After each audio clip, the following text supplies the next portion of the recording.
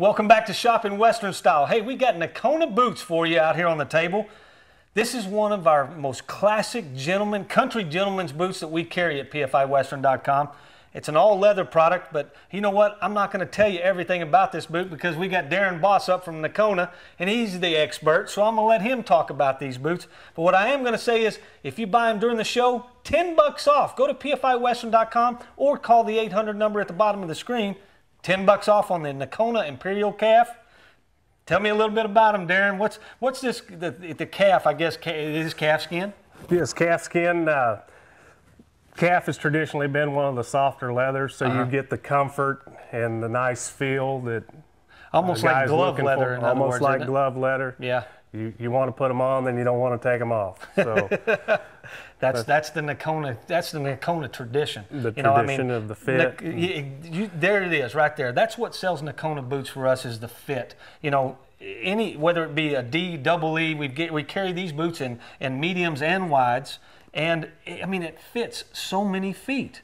Guys that have never worn cowboy boots and aren't used to them, usually one of the first ones I put them in is a Nocona boot because they're just so easy to fit. We can fit generally most any foot. That's right, that's right. All your domestic product, of course, you got all the different widths, triple A's to triple E's, all kinds of things. But I'm getting off base here. Let's talk about these boots right here in front of us. What's the construction of this boot right here? This boot is, we'll start off with the sole. Okay. You've got leather sole, 3/4 welt construction, which is a rolled and pegged shank around the steel shank of the boot. Which gives you better arch support, gives you better support. Okay. The mark of a good boot, handmade boot, hand-lasted boot.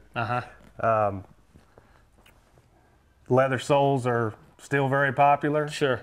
And a lot of guys will take this and go dancing.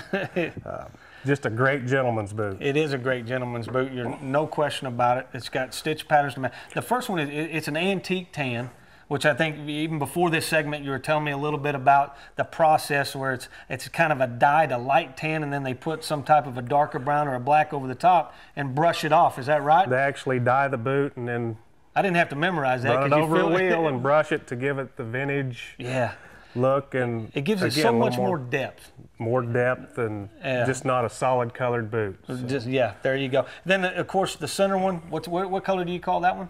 That's black cherry. Black cherry, okay. And whether you refer to them as black cherry, cordovan, oxblood, it is one of the most versatile colors in the whole industry. It does. Grays, blues, greens, blacks, browns, you name it.